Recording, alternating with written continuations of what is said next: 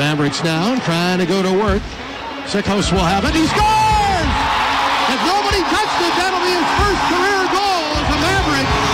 Moving from left to right above the circles. He let one go above the right hash mark. Oh, they're picking up that puck for him. And he's coming through.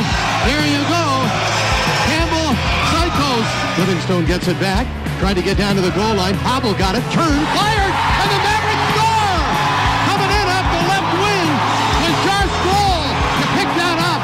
As that got shoveled into the slot by Pavel, and Grohl finishes the play on a tap in, and the Mavericks have the lead. Trying to clear it out. Knocked down. Mavericks have puck control. There's Sandler shot. He scores! Ryan Sandler and a low driver on the glove side to the right of the post, and the Mavericks have taken the lead back at 3-2. From BLC Studios in Mankato, Minnesota, this is the Maverick Hockey Live Podcast, presented by Dunkin. With your host, Shane Frederick. This is the Maverick Hockey Live Podcast, presented by Dunkin.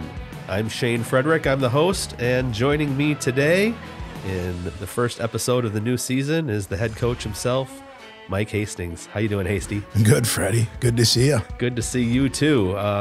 It's, we're here. College hockey season has started already. We're off to a little late start on the podcast, but there's been a lot going on, and it's been a short off season for you. Yeah, it has been, but a good one. Anytime I get to hang with you, it just reminds me of, been here a little while and going all the way back to my start here, and you being a part of that, and it's just like a little home week. We got to get together and relax and chat a little bit of hockey. I love it. You're coming off a big weekend, a big opening weekend for the Mavericks. A really, I would say, a pretty good split with Minnesota in a top 5 matchup. The Gophers being number 2 in the country, and the Mavericks being number 5. You go up to Mariucci and you fall 4-1 on Friday, but you come home on a night with a big crowd, and you're putting banners in the rafters, and lots of pressure after, I think, losing that first game, and you come out with a really exciting 3-2 victory and a great college hockey game. Can you talk a little bit about that game and kind of your couple days later, what you think of it? Yeah, you know what? Nutter and I were talking, my associate head coach, and Todd, we were just chatting on last year we were fortunate that we won somewhat consistently on Fridays, and from the coaching standpoint, that gives you a little bit of comfort going into Saturday, and reality kicked us right in the teeth, where all of a sudden you're playing a team like Minnesota and you lose on Friday. And now all of a sudden, the nerves get going a little bit because you don't find a way to get Saturday done. You're 0-2. You're a little bit behind the 8 ball, and you've got a very accomplished Duluth team coming to town. Right. And you start thinking, boy, we're going to have to get some things done. And so to me, it was a big bounce back for us, and really the way that it happened too. Because, if you take the short window, and you and I were talking a little bit before we started taping, you go to Omaha, and Omaha beats you pretty soundly. Start to finish, behind, take penalties, goaltending's kind of a question. We just didn't have a lot of really good things happen. And then you go into Friday's game, and you're wondering, I thought Rancier played pretty good on Friday, and we were in that game. I don't know if it's a 4-1 game. That's how it ends. And I want to give credit to Minnesota for, scoring the empty netter and extending the lead and doing what they needed to do to have success at home. And then we wanted to come and try and replicate that. And, first one gets zipped by Rancier, and all of a sudden you're like, oh boy, here we go. And then we take a 5-minute major. We're down 5-on-3. The one thing that I think I want to make sure and say is the appreciation for the crowd being there, because once we were able to get that killed off, we drew energy not only from the penalty kill, but from the crowd, and it allowed us to get our feet underneath us. Yeah, you could really feel that in the building, I think. And you're appreciative, myself being at a lot of games over the last 22 years, feeling the Mankato crowds become more into the games and more aware of kind of situational hockey and things like that. Not that they always weren't, but there were times when they weren't, and you go to other buildings and you see that. So something like the recognition of what's happening in a 5-on-3 situation for almost a minute, that leads into the rest of the of a 5-minute major that you have to kill off, and it's one of my favorite little things about college hockey in general is every time you're able to get a clear or ice the puck when you're on a penalty kill, and you feel that crowd get a little bit louder every time you do it, and then finally the guy comes out of the box and the crowd kind of goes crazy. And it really seemed like from that point on, even though they did, you were able to take a lead and they tied it again, it just felt like you were in pretty decent control of that game, or didn't let things get too far away from you when some of that momentum went back on Minnesota's side.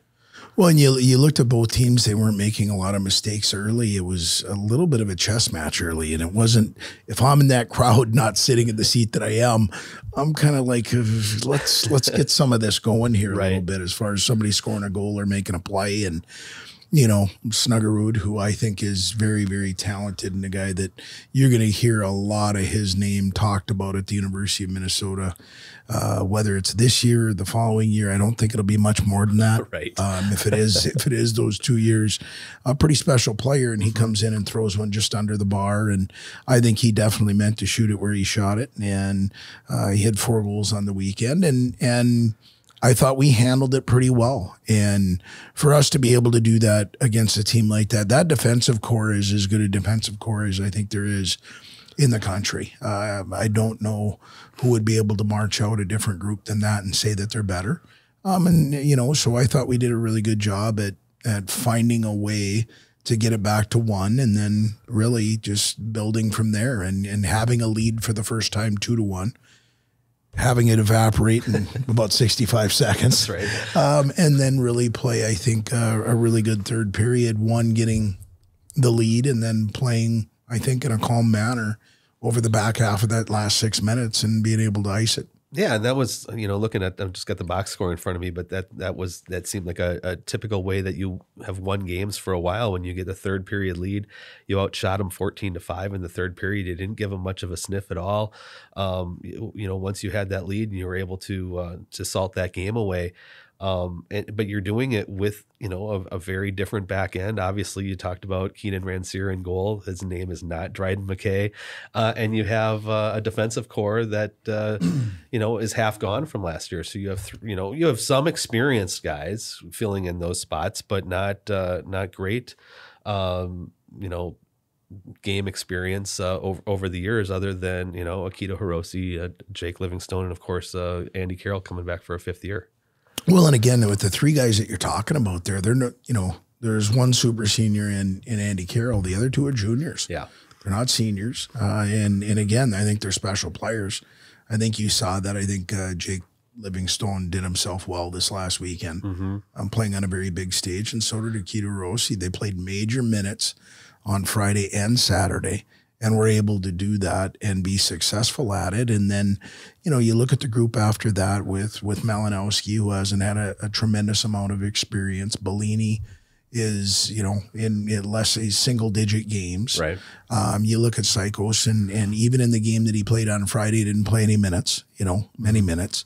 And then you get to the idea of what we're going to be under, with the house bouncing a little bit, and a lot of energy in the building at that time. And I think you look at it, and those guys get an opportunity to show themselves. Wheeler, I think, did a really good job as a freshman and playing major minutes. I thought the guys handled themselves pretty well. And so we're going to need that group. If you look at what walked out, and today I reached out and just said hello to Jack McNeely. He's in the business world, and Reggie Lutz and a couple of the guys that are gone. And just talked a little bit about the weekend. But the guys that were in the lineup, I think, did a really good job of finding a way to get us a win. And that's, you just don't know, going into the season, who's going to be able to show up when the lights are on. And I mean, you mentioned Minnesota and their back end. I think they don't have quite as many question marks going into the season as the Mavericks do. But what do you think the key was as far as, bringing in some of those younger players, into the fold and have them kind of play the key roles that they did. I mean, your veterans certainly stepped up, and you mentioned Jake Livingstone, for instance, but you had a lot of other players. You mentioned Christian Fitzgerald the other night, and I think I noted like 2 big block shots that, after the goalie was pulled, playing 6-on-5. You really saw some buy-in from some players, and suddenly if you kind of took all the numbers away, people would go like, this looks like an MSU team. You know what, and I'm glad you brought up Fitzy's name, because not often do you see freshmen out in that role at that time in a game of that magnitude, but he'd earned it. The night before, I thought he played very well in some limited minutes. But then even as the game was going on Saturday, he's one that goes in and makes a really good play along a wall, good stick pressure, creates a turnover. It gets to Morton, which then gets to Sandelin, which gives us a lead. And, once you lose your second line center, like we did with Cillier, things change, and we had a couple other guys in the lineup that maybe weren't playing as well as Fitzgerald was, and so elevated him up the lineup. He took advantage of that. And you look at a guy like Psychos, being able to get a puck to the net the way that he did, and finding a way with a screen, which, again, Fitzgerald was standing right in front of the goaltender, which didn't allow Close to see the puck. We're going to need those guys to step up, because they need those minutes. And when you go back to recruiting, and you look at Wheeler, and I'll even say Psychos, and I want to give, again, Todd Connaught a lot of credit, but those guys, when you're recruiting them, you're telling them, hey, there's going to be opportunity here. And that's what it is. And then it's up to them to take advantage of it. And I think you saw those guys step up, the guys that we've already brought up. And it's going to be no different this weekend when we play a very good Duluth team. You bring up Duluth, and I know you talked about this last year with me, and you put together a pretty challenging early season schedule the last few years, and then you kind of laugh about it once the schedule comes out, like what are you doing? But it obviously it gets people excited. You're playing these in-state rivalries. After you play UMD, you're going to St. Cloud. The fans love it, but also the way college hockey is in this state right now. A lot of really good teams. I mean, a lot of top, besides yourselves, Minnesota, the rankings came out today. Minnesota stayed 2, you stayed 5. Minnesota Duluth is 4. St. Cloud State is 9 or 10. Bemidji had a good weekend last weekend. So I think, it's a challenge, but you throw everybody right into the fire and you find out who you are a little bit. You do. And what's I will say the sobering piece of that is it's one thing to schedule them. You've got to win some of them. If you don't, you can be a bit down the food chain when you start talking about pairwise in your book of business. But I think the expectations, because of the players that have come through here before this group, the expectation is to have that. I think the community started to expect it. Our guys are always asking, during the summer, what's our non-conference schedule going to be? Who are we playing? When are we playing them? And, again, Friday, looking at that and coming back Saturday, there might've been a little question in the coach's mind. Is this such a great idea? But at the end of the day, you've got to let the players go out and play and put them in an environment that challenges them. And both Friday and Saturday night were in challenging environments. And I thought our guys did a good job. And it's hard though, too, because you look at a season if you get to the Frozen Four, as you have the last 2 years, that's a 6-month season, and that's a long stretch. And you're basically saying we're going to start off playing the big guns right away. Travel's not bad because it's all in state, but you're setting things up for the long haul with a difficult, tough road right out of the gate. Yeah, but again, you've got to build your book of business every year, and I'm sure there's a lot of business people out there right now that, and you being in what you're in right now, you have a really good year. And I know the people in power, they look at you and say, okay, what have you done for me lately? And so, we've got a very vibrant, rabid, group that we still need to keep feeding because their expectations are at a pretty high level. And so I just think that it's a good thing when players come into our program or when we're out recruiting and we talk about what the expectations are. We don't want to shy away from that.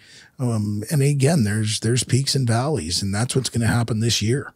You know, it could happen this weekend. Sure. You know, what is the opportunity? And so trying to get our guys to really focus on their dailies and understand that if you can have a good day, you can have a good 2 days. And if you can get to 2, you can maybe get to a week and try and build on that. And I think the only way you do that is by going out and testing yourself as consistently as you can. And we're trying to get prepared for our regular season schedule, which is in our conference, which this year you see Northern Michigan go out to Colgate and win 2 games on the road. You see Bowling Green go to Michigan State and beat Michigan State in their own building. You know, Bemidji splitting with ASU, who just went in and played 2 very tight games against Duluth. So we're going to have our hands full when we get to the league, and so it's important that we're prepared for that. When you kind of build up a season like this and build up that schedule, especially this year with so much turnover, you know, the expectations, as you mentioned, remain high. You try to maintain that, but also know that there's a lot of questions. So how do you balance the idea of trying to build that team, like you mentioned, to the regular season? Because you still have a lot of question marks. One weekend doesn't answer everything. One game doesn't answer everything. So how do you balance that with the idea of needing to try to win some games for pairwise and for everything else that's important down the stretch, with trying to also just evolve your team into what it's going to be come December or January, when you really look to feel like it's you know, you have an identity? Well, it's one that I think is, you've got a plan, but you better be flexible and you better understand when to push, when to back off. Again, we get back from Omaha and still a lot of questions, more questions than answers. I can tell you that. And really this weekend, you know, how that game played out on Saturday, I'm very thankful for right now, based upon how we reacted to it. There could have been a bit of an implosion there when you go down 5-on-3 to the group that's getting paraded out on the other side. Right. You've got to find a way to, you know, and again, one of our best penalty killers, David Celia, is the one that gets tossed. Yeah. And again, I do want to quote on that a little bit. We did get the NCAA rule book, and they showed us the video, and one of the things that they went through was, you know, that there's a standalone 5 now where you don't have to lose a player. If it's deemed that, you know, a player turned his back at that time. And so we discussed that at the bench a little bit. And obviously I didn't get my point across, and they weren't buying that. So we had to go out, and David's gone. And I just thought our group really bound together at that time. And as a coach, you're asking that, how do you balance it? I have no idea. I don't know what's going to happen there. I wish I could say I had an unbelievable confidence that was going to get done. You don't know until somebody goes through that. How is a player going to react? How is Rand Sear going to react after he gives up that short side goal to Snuggerud? And is he going to be able to go and shut the door and play as well as he did? Because we broke down multiple times. They had a couple of 2-on-0s, a couple of 2-on-1s, and Rand stood tall. Yeah. And so that's the experience. That's how you hopefully can build, you know, some toughness, some mental toughness. And we're going to have that this weekend. That bodes well for a guy like Rand Sear, but you could have easily gone into Saturday's game and said, you know, there are so many questions in goal, you know, even if he played, you know, fairly well on Friday, which, you know, I watched the game on television and kind of thought that, you know, the 3 that he gave up were, you know, not a lot he could do on any of those. And all 3 were Jimmy Snuggerud as well. But you know, you could have easily gone with one of your other 2 goaltenders, just to say, you know, you have to figure out, you know, who's the next guy, because you know, I covered your teams for a long time, Hasty, and you never would commit to who was playing in goal on a Friday night until I'd say about 3.5 years ago. And then it was like, then I didn't even ask anymore because we all knew the answer. Well, I wish I had that comfort. And that's not a shot at my guys by any means. It's just they're building their book of business right now. And, we're still going to find out because Rance isn't going to run the table. I can tell you that right now because I think Tracy comes in with a very strong resume in what he's done at very important times for his team previous to getting here and mentioned winning. That he won a USHL and Clark Cup championship last year. USA goaltender of the year. And if you look at the history of those guys, they're pretty good college goaltenders. Yeah. And so, he came in here with the idea that he'd have an opportunity and he'll get one. And again, I'm sure there were quite a few people even within my staff that were wondering what I was doing on Saturday. And at times, now it looks like a good decision, but it might not have been. Yeah. But he showed his worth and went out and found a way to get it done, and kudos to him. And so it's guys taking advantage of opportunities, as you've said before, but also trying to figure out, give guys some opportunities to play because those questions still remain a little bit unanswered. Well, and that's the life of a freshman. And here's what I think happens, whether it's here, Duluth, Minnesota, North Dakota, wherever. We're coaches of human nature more than we are of anything else. Because let's say it's a sophomore that comes back after a really good freshman year, and you and I have talked about this multiple times, where somebody will come out and they'll have an unbelievable freshman year, and I'll use a guy like Jake Uremko. I think he was runner-up for College Hockey News Freshman of the Year, 40-plus points, I think, his freshman year, and then comes back and takes a half a step back. Well, okay, why does that happen? You're not sure. Do you get comfortable? Do you feel, okay, now just because I'm going to be a sophomore, a junior, or a senior, things are going to be easier? Not in this world, right? I mean, it's like having that one good year of a real good number on your sales ledger, and the next year things just don't quite go in the same way, and you run into somebody that, boy, that goaltender made that save, or I didn't get the break that I needed here. And our guys are going through that right now. You look at, and I use Wilson, who maybe had a little bit of a coming out party, I think, at Omaha, played very well offensively. And then on the backside, defensively, he struggled a little bit on Saturday and didn't get as many minutes. And I'm, sat down with him today and we talked about it, and just said, hey, those are the peaks and valleys. And our job now as a team is to continue on our dailies and get better. And I know that's not real good radio. It's not real good TV. It's kind of your day-to-day, and it's just what we're doing right now. And we're going to need those guys to continue to grow. But I like the direction that some of them are going, and now we need to get some of our horses running in the right direction. And I think if we do that, we're going to be okay. We mentioned a couple times you got Minnesota Duluth coming to town this weekend. You've played them a lot the last few years, developed a nice rivalry. You have Scott Sandelin over there on the other bench, good friend of yours. Of course, his son Ryan is a senior already for your team, but scored a huge goal on Saturday night. Scored a lot of goals last season. I think he had 21 goals. Really nice season for him, and I think he led you in shots on goal on Saturday as well. And not afraid to shoot the puck. So no, he's good at it. So I mean, you look at Sandy and just mentioning that Scott Sandelin, do consider him and Wendy good friends of our families, Gina and myself, and I can't believe he's already a senior. I guarantee you Wendy can't believe he's a senior. And you know what? It's just he's put together a really good book of business for himself. For him going out and having 21 goals, having an opportunity to sign an NHL contract last year, deciding that he wanted to come back and continue to round out his game as he's working. He's already graduated. A very bright kid, working on a master's, and just trying to fill out the rest of his game, and look forward to, the journey with him this year, because he'll be gone, and he just provides, I think, consistency to our lineup, and he's hard, he's heavy, he's a pain to play against. I like the way he's shooting the puck right now, because there's a lot of confidence there. And we're going to need him to continue that, and hopefully he can be as effective as he has been against Duluth in the past. And just that rivalry, another in-state rivalry. What's it like to play them? Kind of what are you expecting for this weekend? It's hard.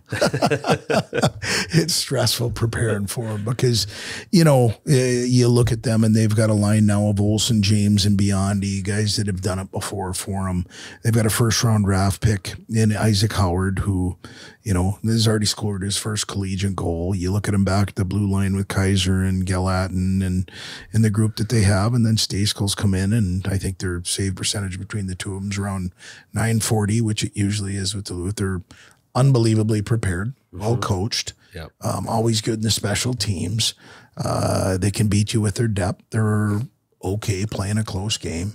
There's nobody, I believe, in college hockey that has put together the run that they've put together when you start talking about winning at the most important time of the year. And so I think a lot of that credit has to go to Scott, his staff, and he has had different people on his staff. He just continues to find a way to get it done. And so for us, it's a tall task, but it's one that I know will be better going through it. And it's definitely keeping the guys' attention this week. I know they're focused on trying to get better every day, because if we don't, it'll be a long weekend. You know, it's interesting, you know, how quickly you have to put last year in the rearview mirror. But let me just ask you a little bit, since this is the first time we've had a chance to talk, you know, on the podcast since last spring, but you know, and it was short summer. You went from the Frozen Four to the World Championships, and I'm sure from there you had players coming in for summer and skating and everything else. And you know, were you able to enjoy things a little bit? Were you able to kind of reflect a little bit on the how last season was? I know you would have loved to have obviously won that final game, but what a great season and a great run at the end. Fortunate, you know what, blessed to go through it. Even just reminiscing a little bit, I would say this weekend, as I told you when we walked in today, you know, reached out to you know, Jack McNeely and Reggie Lutz and you know, Edwin Hookinson's going to be coming. All three of them are coming to the game on Friday, and I told them make sure and stop by and say hello. You know, had got a text from Mackey, who said, "Hey, you know what? Congratulations on the win. It's always nice beating Minnesota, but I'm not sure about the white helmets." So you still like, you know, you like that they're still watching and they feel ownership that they can go ahead and say, "Hey, I don't know about this or about that." And for me, that's what it's all about, you know. And so blessed to have gone through last season and really my time here. You know, it was the World Championships was a great learning experience for me. Being able to have my wife and both children come over with us for a little while. It was over there for almost a month. That was in Finland, correct? Yep. And they were able to come over. So we made some memories as a family that way. And then, you know, again, fortunate that the university's allowed me to surround myself with Paul Kirtland, Todd Connaught, because when I was gone, I know that things here at the house were still be taken care of, and they were. And so summer, as it does for everybody, it went by really fast. But yeah, you know what, us coaches, it's no different. We're, you know, when you ask your players to turn the page and go to the next one, we have to do the same thing. And so, you know, last Saturday when we were able to put the banners and unveil them and have it done in front of our crowd and being able to get that first win under our belt. Now we've turned the page and we're on to 22-23. 21-22 is memorable, and we're hoping we can write another chapter in this book that is equal or better than that.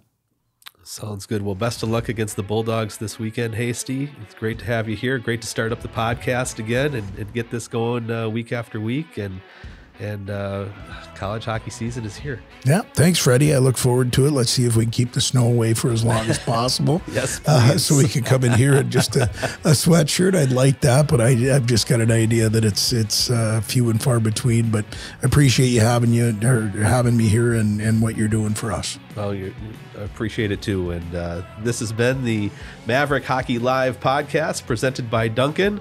That's Mike Hastings. I'm Shane Frederick. We'll see you next time.